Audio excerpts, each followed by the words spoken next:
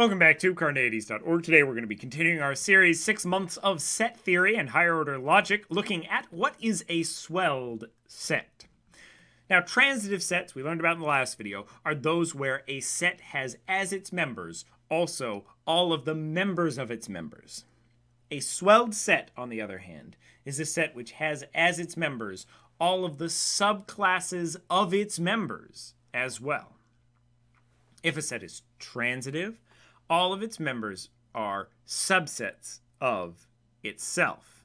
If a set is swelled, on the other hand, all of the subsets of its elements are also elements themselves. Note this can apply to sets and classes. If I call it a swelled class or a swelled set, doesn't have any effect on its definition. Now, this is a bit complicated, so we'll look at examples in a moment, but first a quick note. The null set is a subset of all sets. We may have mentioned this already, we're going to prove it later, but for now, it's important because we're going to be looking at finding the subsets, all of the subsets of all of the members of a particular set. To do that, all of them must have the null set. So in order to be swelled, you must contain the null set. Because any of your members have as a subset the null set. And to be swelled, you must contain all the subsets of all of your members. Hopefully that makes sense. For now, it's important to be aware of, since a set must contain the null set as one of its members to be swelled, since the null set will always be one of its subsets. All right, swelled and not swelled. Let's look at some examples. So, we have a list here. As with transitive, if you want to pause right now and give these a try on your own, I would highly recommend it. But I'm going to walk through them one by one. If you want to pause halfway through and try it, let me show you half of them and try half of them on your own. That's fine too. So, we've defined explicitly all of these different sets. And the 0 with a slash through it is just the null set or the empty set. All right? Now, in order to make this a bit easier, we'll also look at the subsets of each of the sets. So, let's start with A. So the members of A are B, C, D, and the null set. So for something to be swelled, it must contain all of the subsets of all of its members. So its first member is B. So what are all the subsets of B? Well, the subsets of B are the null set and the set whose only member is C. Well, A contains the set whose only member is C because A contains B. Not because A contains C, because A contains B. B is equal to the set whose only member is C. B has two subsets. A contains both of them. A contains both the null set and B itself. So far so good. The first element, A, contains all the subsets of B. What are all the subsets of C? The subsets of C are the null set and the set whose only member is A. Now, A clearly contains the null set, but what about the set whose only member is A? A doesn't contain itself, but that's not what we're asking here. The set whose only member is A is defined as C, and C is contained in A. So, A contains the set whose only member is A, even if it doesn't contain A, as well as the null set, so it contains all of the subsets of C. Now, what about D? D is the null set and the set whose only member is E. Well, once again, A clearly contains the null set. But what about the other subset of D, which is the set whose only member is E? We don't see any E's up there in the first line with A, but it doesn't matter because the set whose only member is E is defined as D, and A contains D. We're not looking for E itself, we're looking for the set of E. And the set of E just is D, and A contains D. So A contains all of those. Now, you might ask, what about the null set? Well, here's the question. What are the subsets or the subclasses of the null set? Think about it for a second. To be a subclass, you have to contain your members have to only be members of the class you're a subclass of. So the only class which is a subclass of the null class, or the null set, is the null set itself. The empty set is the only subset of the empty set, because there's no other sets which contain only members of the empty set. They're all identical to the empty set, because the only thing that can do that is a set that has no members. And A contains the null set. So A is swelled. So that's the null set, and all the subsets of the null set is just the null set. So A is swelled. What about B? B contains as a member C. Now, we just looked at the subsets of C. The subsets of C are the null set and the set of A. Well, B contains the subset of A, or the set only containing A. So the subsets of C are the null sets and the set only containing A. B contains the set only containing A because it contains C, and that's what C is identical to. But B doesn't contain the null set, so it's going to not be swelled. Something similar will apply for both C and D. Both C and D do not contain the null set, and so they can't be swelled, right? C contains A.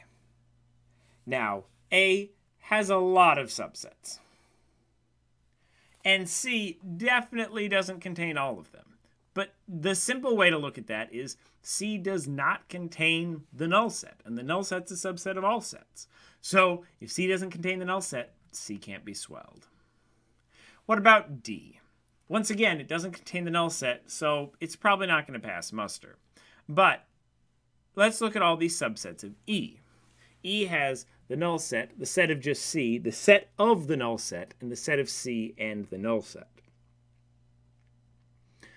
Well, D definitely doesn't contain all of those. It contains the last one only. So D is not going to be swelled. All right, let's keep looking. E contains, as its members, C and the null set. Looking back, the subsets of C are the null set and the set only including A, which is identical to C. E contains both the null set and the set which only includes A, also identical to C. So E is going to be swelled. Now, F contains as its members E and the null set. F does not, however, contain all the subsets of E. Let's look at the subsets of E. So the first subset of E is the null set. F contains that. Check. So far, so good.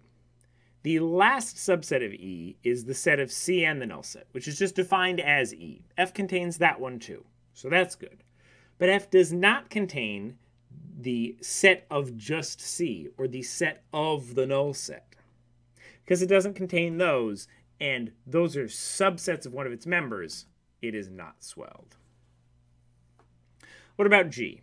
G has as members B, E, the set of the null set, and the null set. Well, let's look at B first. Does G contain all of the subsets of B? Well, it contains the null set, so that's good.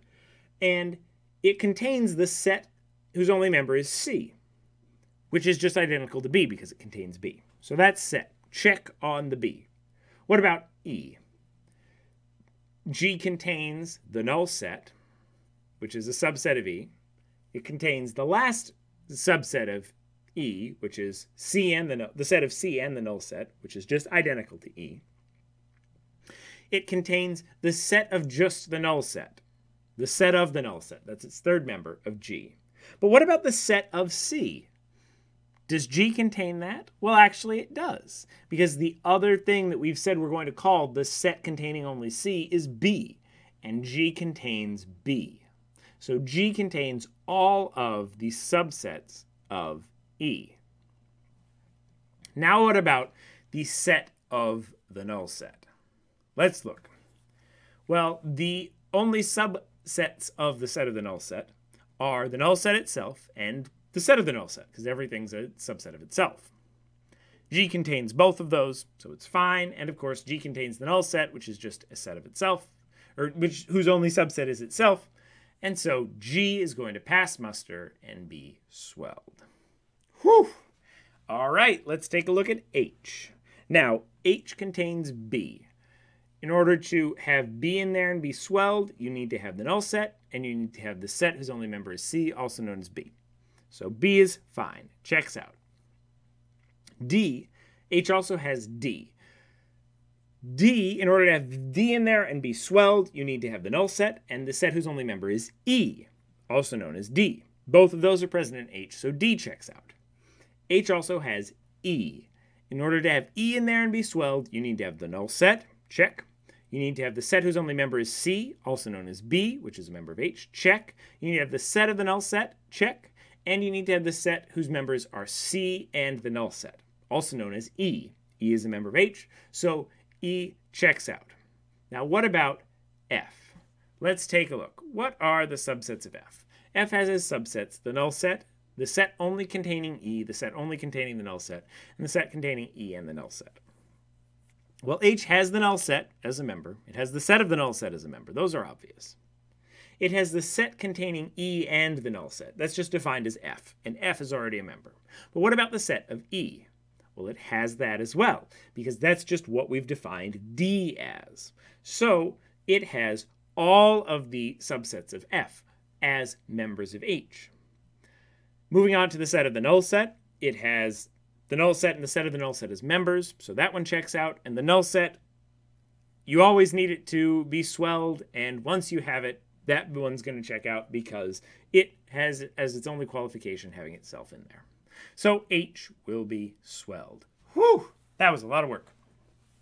Hopefully those examples helped you out in walking through them, helped you out in figuring out what a swelled set really is and what a swelled set is not, or a swelled class really is or a swelled class is not.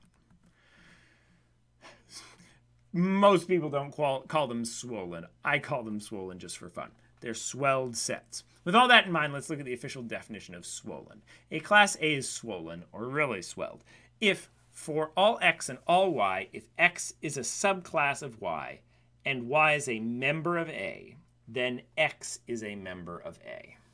Or if S stands for swollen or swelled, for all A is swelled equals, by definition, for all x and all y, x is a subclass of y, and y is a member of A, implies that x is a member of A. You'll notice that this is very similar to transitivity with just a couple small changes of membership to a subclass. This will be definition swell in proofs. Whew! Up next, we're going to look at what a supercomplete set is, doing all sorts of properties of sets and classes today. Or this week, rather, because this will come out tomorrow. Watch this video and more here at Carneades.org. Watch a new video every single day for the whole month of October, and stay skeptical, everybody.